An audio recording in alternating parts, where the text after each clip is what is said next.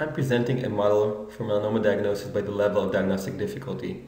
This is part 2 of a 2-lecture series. Welcome back. There are 3 levels of difficulty in melanoma diagnosis. Those that are easy and obvious from scanning magnification, those that are medium difficulty and become apparent as melanomas on close inspection, and those that are morphologically difficult to diagnose and require data integration. In the first part, I discussed doorway melanomas, melanomas that are morphologically straightforward. Here's an example. This melanoma is an obvious ugly duckling and shows multiple ABCD criteria. I also discussed melanomas that from scanning magnification are less apparent, such as this melanoma, but the closer we get clinically and dermoscopically, the more criteria we see for melanoma. In this part, I would like to discuss melanomas that are morphologically difficult and require data integration for diagnosis. These would be melanomas that look from scan like this. The following melanomas are difficult to diagnose: facial, acral, and small diameter melanoma, as well as nevoid, amelanotic, and nodular melanoma. Why are some melanomas difficult to diagnose? Some melanomas fail to display the ABCD criteria, sometimes even masquerading as non-melanocytic lesions such as dermatofibroma or pyogenic granuloma. Here's an example of such a melanoma, amelanotic and nodular. Facial melanomas are also often difficult to diagnose, showing very few criteria clinically and dermoscopically for the classic melanoma.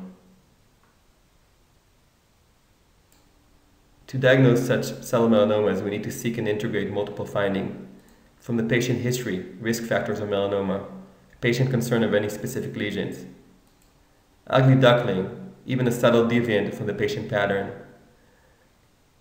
any criteria of concern on close-up and dermoscopic examination, and sometimes we use ancillary tests such as total body photography and confocal microscopy.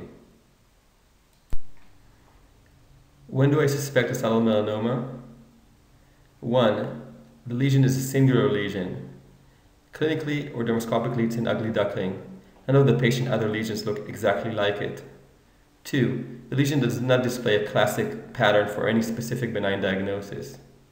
Or 3. Something doesn't fit. There's a mismatch between the finding. It could be the wrong lesion for the patient's age, skin type, or anatomic location. There could be a mismatch between the clinical and dermoscopic findings. There could be subtle clues for melanoma, clinically or dermoscopically, or there could be a history of new or changing lesion or other patient concern. Let's review a few cases that exemplify this process. This is a 55-year-old man without prior history of melanoma. Do you see an obvious ugly duckling on the back, or do you see any deviant lesion? Let's focus on this area. There is a singular lesion. It's this red papule. None of the patient's back lesions or other body lesions looked exactly like it. It would be this type of ugly duckling. Here it is clinically. It's ABCD negative. It could be a vascular lesion, but then I would expect it to display this dermoscopic pattern from angioma. However, this lesion looked like this on dermoscopy. It's not classic for any benign diagnosis. And there was a clinical dermoscopic mismatch from what I expected, and there are clues for melanomas here. These would be chrysalis structures and dotted vessels. Chrysalis structures are shiny white orthogonal lines seen with polarized dermoscopy. They're seen in dermatofibromas, basal cell carcinomas, Spitz nevi, and melanoma. Among melanocytic neoplasms, the presence of chrysalis is highly suspicious for melanoma. Back to our patient. If I integrate the data, this is a singular lesion, clinically and dermoscopically, and it also displayed suspicious structures such as chrysalis and dotted vessels on dermoscopy. Therefore, this is a suspicious lesion for melanoma. Indeed, this was a nodular melanoma 0.65 millimeter in thickness. Let's review another case. Here's a 60-year-old patient without prior history of melanoma.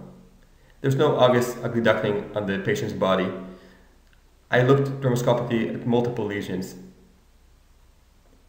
Let's look at this lesion. Clinically, it's a 5 millimeter macule, flat, brown, ABCD negative. It looks like a nevus. I expect to see a reticular pattern on dermoscopy. However, this is what the patient's lesion looked like on dermoscopy, showing peripheral globules and streaks. It was a singular lesion on dermoscopy. None of the patient's other nevi looked like this. It reminded me of this nevus pattern, a growing Clark nevus, showing central reticulation and peripheral globules. However, these nevi are usually seen in younger patients and look like this, whereas the patient's lesion looked like this, not classic for the nevus pattern. It's also the wrong lesion for the patient's age. The patient is 6 years old and presents a melanoma-specific structure of streaks. When we reviewed the prevalence of peripheral globules in nevi, we saw this is a common finding in the first 3 decades of life, becoming less and less common until it becomes rare after the age of 50. Our patient is 6 years old, therefore it's unlikely to be seen. So to diagnose by integration, this is a 60-year-old patient showing a growing lesion, also with peripheral streaks, a melanoma-specific finding on dermoscopy. Therefore, this lesion is suspicious for melanoma. Indeed, this was a melanoma 0.5 millimeter in thickness. So in conclusion, these subtle melanomas can be missed if multiple clues are not integrated. Note lesions that are singular. None of the patient's other lesions look exactly like it. Lesions that are not classic for any benign diagnosis in pattern. And also, something doesn't fit. There's a mismatch between the criteria. Thank you for your attention. I would like to acknowledge the European Commission Marie Curie FP7 grant for supporting my research program. I would also like to thank Ms. Selinger, my research assistant, for helping me prepare this podcast.